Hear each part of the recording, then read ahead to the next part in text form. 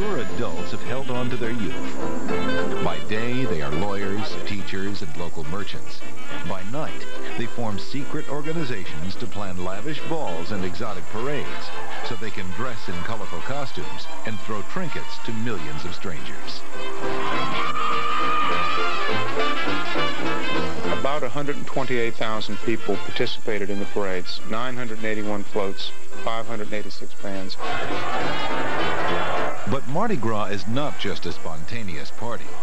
It is dictated by a series of unwritten rules that have been passed down through generations. Rule number 1, don't take yourself too seriously. Rule number 2, dress accordingly. Rule number 3, pace yourself. Rule number 4, no violence or you will be immediately arrested. Rule number 5, if you have beads, you can trade them for a look at these. Rule number 6, everything ends at midnight on Fat Tuesday. Show your Bible. But oddly enough, the world's greatest party is based in religion. It always starts on January 6th, which is the Feast of the Epiphany. That's when the carnival season begins, and carnival is from the Latin carnivale. We're ready for Orpheus 5! Are they in order? I'm called the captain of Orpheus. The captain is responsible for the theme of the parade, from executing, making sure all the floats are in line with that theme, the ball that takes place afterwards, the celebrities, you name it, whatever takes place with the parade or the ball, the captain is ultimately responsible for. It's now the final 2 days of the carnival season. In the next 48 hours, the biggest and the best of the Mardi Gras parades will roll through the city of New Orleans. Elaborate tractor-drawn floats are the centerpiece of every Mardi Gras parade, as they have been for over 120 years. The first documented float parade was in 1857 with the first carnival organization called the Mystic Crew of Comus. Why a float? I'm not really sure, except that it was almost a moving tableau, almost a play on wheels. Floats have evolved into technological wonders that require extensive design and construction. Floats today need to carry a lot more people, a lot more weight. There's animation on them, there's high-tech lighting, and we have to work year-round to get all these floats ready. Brian Kern is a third-generation float builder. In 1947, his father established the Blaine Kern Company with 6 Mardi Gras floats. Today, the price of marching can be very high. This year we're introducing a lot of fiber optics into Mardi Gras, and one float for the crew of Orpheus, the Leviathan, is going to have about $200,000 worth of lighting. It seemed ideal to have a long float, like a dragon. Then thinking about that and working that through over the years, it seemed like having a sea serpent added more to the mythological aspect, and so therefore the Leviathan was born.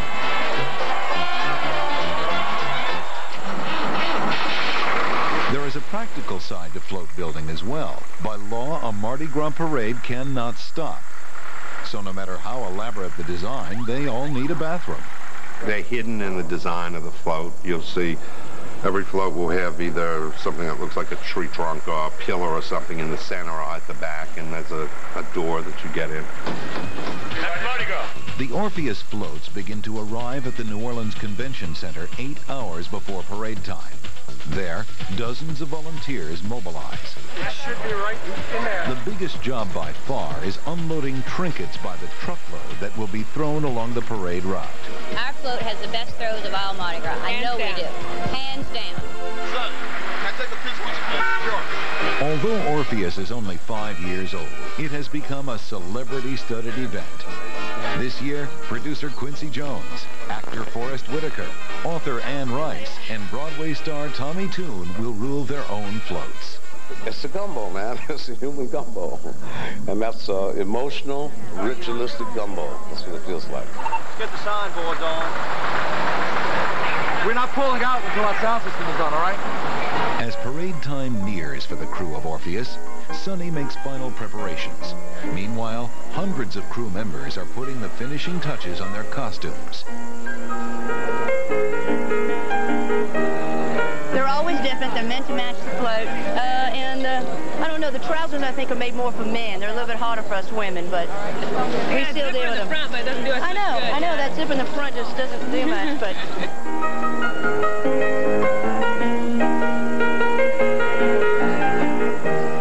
3 hours before parade time, Sonny gathers the crew of Orpheus for a final pep talk. We're gonna rock and roll! And we are reminded once again of Mardi Gras ties to religion. We always ask our God to bless us as we go out tonight. And I'm going to ask Father Tom Hoffman to lead us in a prayer. Give us a safe ride this night. Allow us to be happy and wonderful and loving people to the people of New Orleans. We ask this in the name of Jesus Christ the Lord. Amen. It's an hour before parade time, and all the pieces are in place. With the setting sun casting its golden light, the crew of Orpheus is towed through New Orleans to the Garden District, where the parade will begin. New Orleans is already route. There is time for one last break before rolling into history. As the sun sets on the New Orleans skyline, the flambeau torches are lit. And at 8:02, it's party time for Sonny and the crew of Orpheus.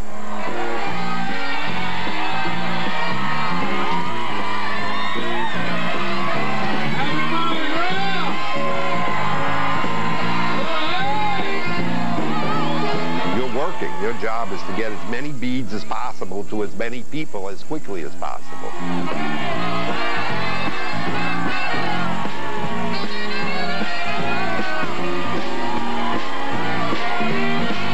People out there are begging for trinkets that are absolutely worthless, but just must have them that particular time, and you're just granting their wish, man.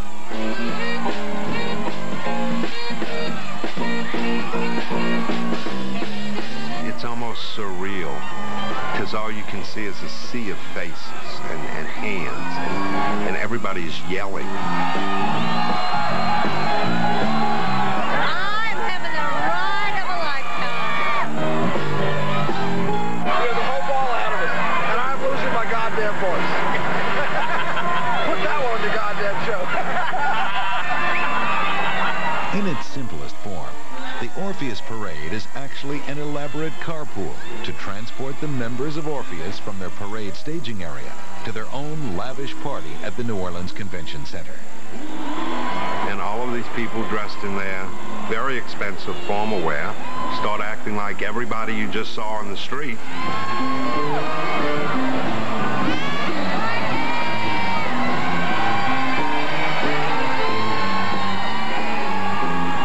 There's bands playing, there's music going on, there's drink, there's food, and ladies in beaded gowns are on guys' shoulders yelling and screaming for beads, and you're just pelting them because these are your people, these are your guests.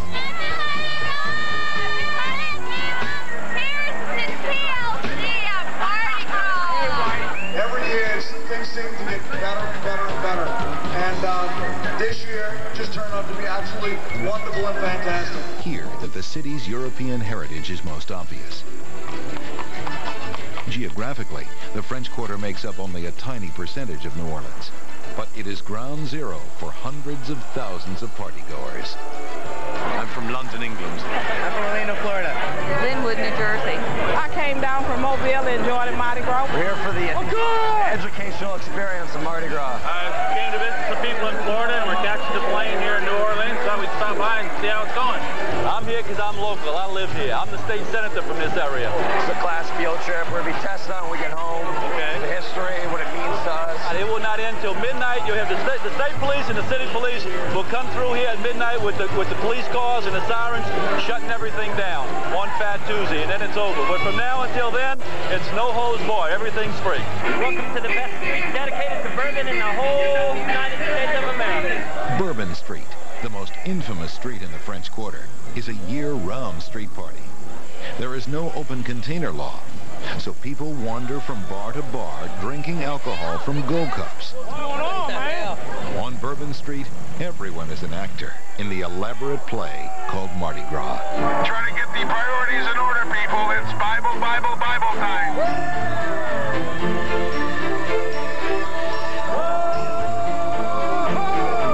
Mardi Gras is not only a huge party, it reflects the exuberant diversity of New Orleans. And that's why it's so beloved by so many people.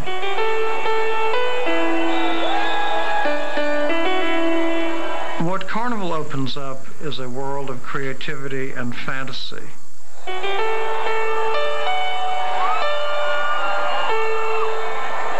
It's not only the day.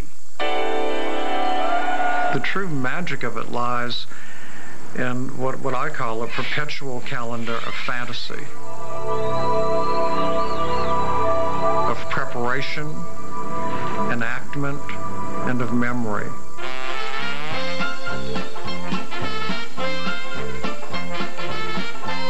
I can remember when I was 5 and 6 years old, I'd take the little red wagon and put somebody in it and put on some costumes of sorts, and we would have a parade in front of the house.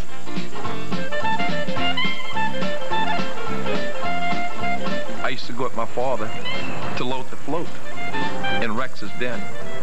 And one day I've always said that I wish I could be on the float one day.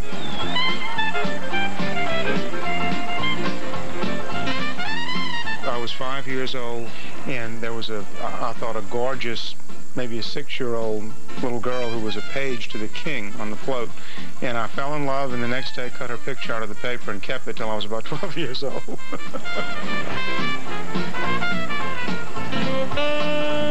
Maybe I was 6 or 7, and I'd climb up on the lamppost and I'd plant myself, and I'd stand there, and I'd dress as a fireman or a cowboy or something, and the trick was to use the hat to catch the beads or whatever. My father, when I was a kid, he had the station where he loaded up all the kids in the neighborhood, and we'd come down here and play hide and go seek on the floats. Great place to play hide and go seek. Every year, countless new memories of Mardi Gras are created as the party has grown in both popularity and size. No one knows how many people come to Mardi Gras because we don't sell tickets. The only thing we do know is nearly $1 billion is annually pumped into the economy because of Mardi Gras.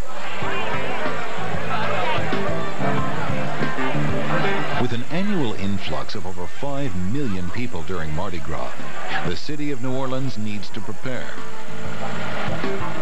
Their first order of business is to grant parade permits for the numerous New Orleans crews. Then, there is attending to the needs of a population dedicated to drinking. Over 2,000 portable bathrooms are set up around the city. Then, the city of New Orleans sets up a battle plan to deploy the 1,200 men and women of the New Orleans police force. We have seen over the last several years where crime actually goes down during Mardi Gras. Even the criminals, to a certain extent, are distracted from their normal day-to-day duties and responsibilities by the festivities that are going on. Since they're often outnumbered 100 to 1, New Orleans' finest need an advantage in unruly crowd situations. The parties in the French Quarter and along the parade routes make police cars almost obsolete. This is where horses enable the police to respond quickly and with a better view of any disturbance. In the private sector, shops and businesses also need to prepare. Along Bourbon Street, excess is a necessity. Truckloads of kegs, boatloads of seafood, and enough aspirin to handle over 1 million hangovers. Because of the thousands of partygoers who pack Bourbon Street throughout Mardi Gras, many local hotels have adopted unique forms of crowd control. This hotel becomes literally a war zone. It is a prison. We come in, we do everything from locking up the windows of the hotel. We grease the poles and go up to the balconies to make sure people don't go up there. As the party continues to rock Bourbon Street, the men and women of the New Orleans Police Department are watching closely. On first glance, a 6-block street filled with over 200,000 people in various stages of intoxication would seem like a problem. But the New Orleans police have it well under control.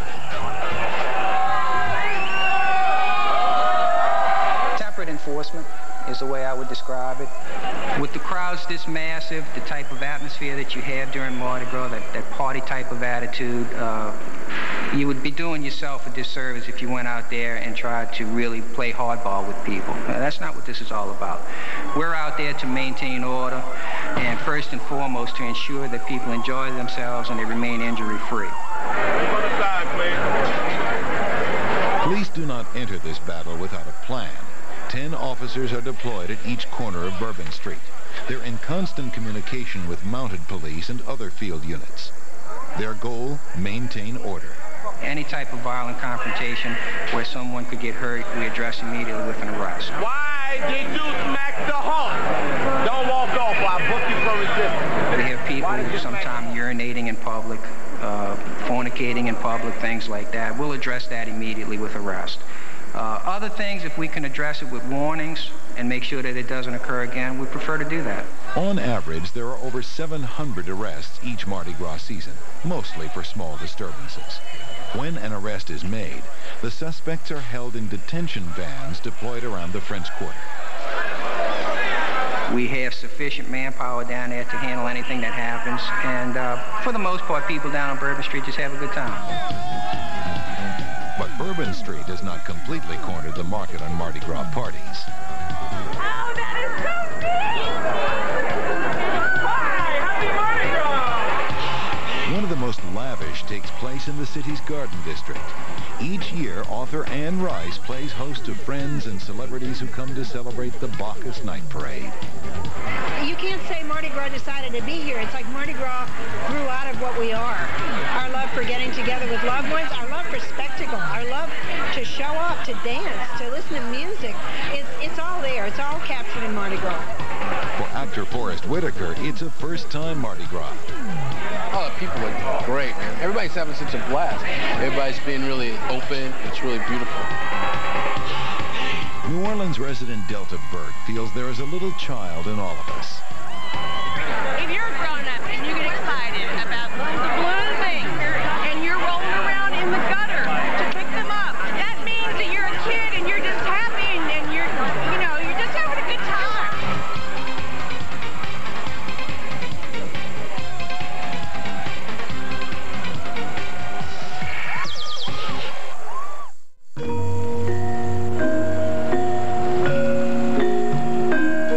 After 364 days of preparation, it is the dawn of another Fat Tuesday.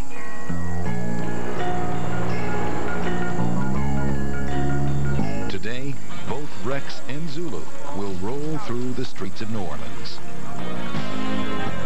Traditionally, a Fat Tuesday parade slot is the most coveted. Rex has been marching on this day since 1872, Zulu since 1909. It's 6 a.m. and there are only 18 hours left before the official close of Mardi Gras. Who's left? Zulu time. While the rest of America is still sleeping, the men and women of the Zulu Social Aid and Pleasure Club are continuing a tradition that has lasted 82 years.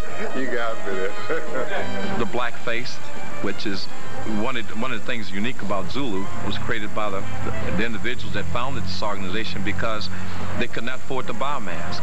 And that is our trademark. Everybody say Zulu! After a traditional breakfast, Zulu members board buses to the parade staging area. It is a peaceful time to reflect on the work behind them and the fun ahead. When Nick Harris and the other members arrive, there is still work to be done. It's going to be a beautiful day. I hope I have enough throws. Zulu was the first integrated crew. They have about 380 members, but about 1,000 riders. And I bet more than a third of their riders are white, even though it's a black group. And they all wear blackface and white gloves, so you really can't tell the race of the person beneath the mask. Anyone have brought in the makeup? They brought the makeup? Majesty, how are you? Good morning. I'm doing well, thank you. While the members of Zulu finish their preparations, the members of Rex are beginning to gather at the Claiborne Street Den. As the clock ticks closer to their 10 a.m. parade time, the den begins to buzz with excitement. Weinman, chosen Rex of 1996, has lived the excitement of this morning over 40 times. One of my friends asked me, said, what was the biggest thrill on Mardi Gras Day? And I replied, when the den doors opened and my float, the King's float, went out into the sunlight. All of a sudden, all this planning comes to fruition. Your Majesty, today you rule over the monarchy of New Orleans. We, the former kings, would like to toast to you and wish you a glorious ride through your city. Hail, Rex! At 8:30 a.m., the parade begins to roll down Claiborne Avenue. You're excited. You get more excited when you see the people below excited to see you. Zulu is one of my favorite parades because I don't know of any organization that has more fun than Zulu. The floats hardly ever match the theme, and it really doesn't matter. It's a big parade. It's a gaudy parade. And, of course, Zulu is famous for its golded coconut, and it is the most valuable throw you can get. The coconut, for all its simplicity, is the most intricate of all Mardi Gras throws. The members of Zulu spend months at home shaving and handcrafting their coconuts. Each of the 27 crews within Zulu creates their own unique design. This coconut was created back in the early 1900s as the official throw for Zulu. It's decorative, very creative in very different ways. It's unique in the sense that no other crew has it, but Zulu is our trademark. Ironically, even though coconuts are the most valuable throws at Mardi Gras, by law, they cannot be thrown. It seems that so many people were hit by flying coconuts that the city created a law to protect the people on the receiving end. Today, all coconuts must be handed instead of tossed, but they remain one of Mardi Gras' most enduring symbols. The crew of Rex also has their own traditional throws called doubloons. The doubloon started in 1960 and became an instant hit. People love to catch the doubloons. They look like a coin, bright gold, and a shower of those will make the crowd really scramble to get them. It's 12 hours before the close of Carnival, and the historic Rex Parade is on the streets. Although Rex is not the largest parade, it draws some of the biggest crowds. Everyone wants to get a look at the King of Mardi Gras. New Orleans knows how to do this. They know how to do it with a minimum of trouble. I mean, thousands of people gather on St. Charles Avenue for these parades night after night, and we don't have any problems at all. As Zulu winds down, the members pass out the last of the valued coconuts. Meanwhile, many parade watchers mill down to Bourbon Street to continue the party. There are only 6 hours left till the close of Mardi Gras, and thousands begin to pack the French Quarter for the final hours of Fat Tuesday. Here, locals and tourists alike feast on Creole and Cajun cooking from some of the finest restaurants in the South. There are clear signs that this will be one of the biggest party nights of the year. Meanwhile, across town, with just 4 hours left of the world's greatest party, dazzling sights and sounds fill a massive hall, the setting of the traditional Rex Ball. The traditional balls are connected to the debutante season, and the highest honor a young woman could have is to be a maid or a queen of one of these balls. The traditional close of the carnival season is when the King of Rex leaves his own ball to visit the King of Comus. It is a century-old tradition, but just because the Mardi Gras royalty has retired does not mean the party is over. As the final hours of Fat Tuesday tick away, the French Quarter pulsates with pure energy. Partygoers look to outdo each other with extreme and obscene acts, each more outrageous than the next. I've never done anything like this before. It's pretty crazy. There was a girl who was squirting him up. That's true. I saw 3 willies. It was like the biggest, fattest, craziest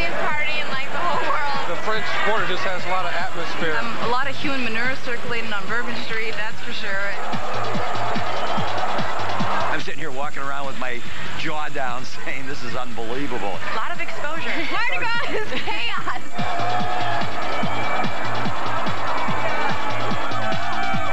We've got everything out of our system, and now we're ready to get into a little more religion.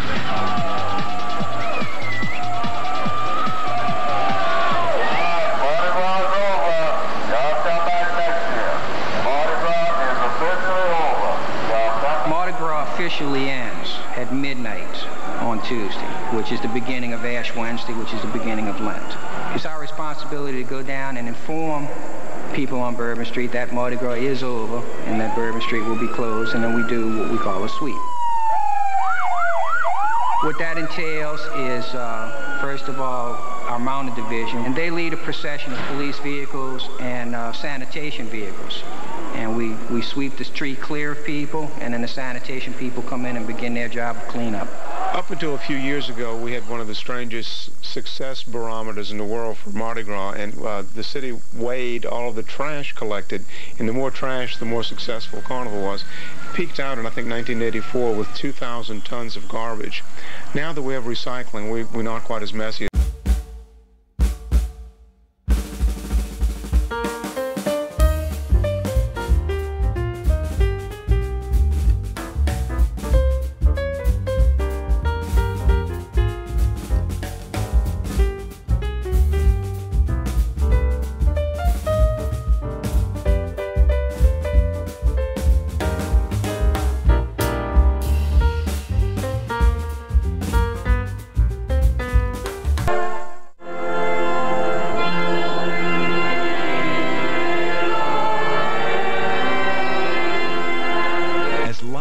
Crazy as New Orleans is on Mardi Gras, it is equally quiet and reverent on Ash Wednesday. Thousands of natives flock to the city's historic churches for Mass.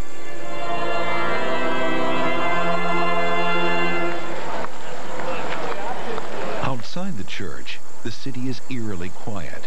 Many people return to work knowing the next 40 days will be a penance for the celebration of Mardi Gras. Welcome. As he does after every carnival season, Jack Weinman returns from church on Ash Wednesday to relax with family and friends. This year, there are 3 generations of Weinmans recounting stories of Mardi Gras. Little Mardi Gras. I don't consider it a pagan wildness. The entertainment that goes with the balls and the parades is so much a part of life here that New Orleans wouldn't be the same if it were not there. The carnival is over, now let's get back to the real part of it. Yeah. Nick Harris, Director of Public Relations for Zulu, is also home relaxing. He is with his wife Claire and son Nicholas. Neither have seen much of Nick over the last 2 weeks. I like that, you know, that feeling, that rush and that you get when carnival arrives, and then the next day you somewhat feel that emptiness because you know it's not necessary to do anything else right now.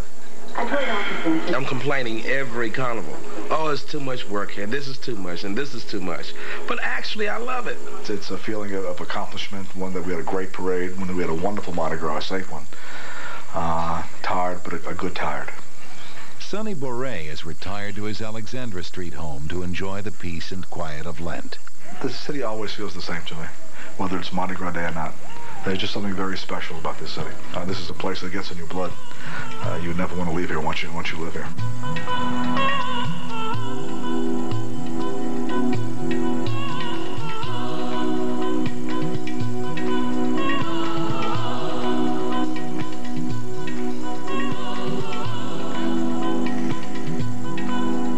But even on this day of rest, the driving mentality of every New Orleanian who grew up with Mardi Gras is clear. You don't have the crowds screaming in your ear.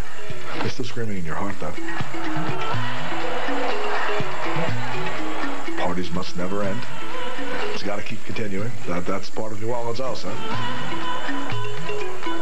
We will party at any excuse, at the drop of a hat. This morning we had to have our final breakfast together and start planning next year. I mean, Mardi Gras is less than a year away.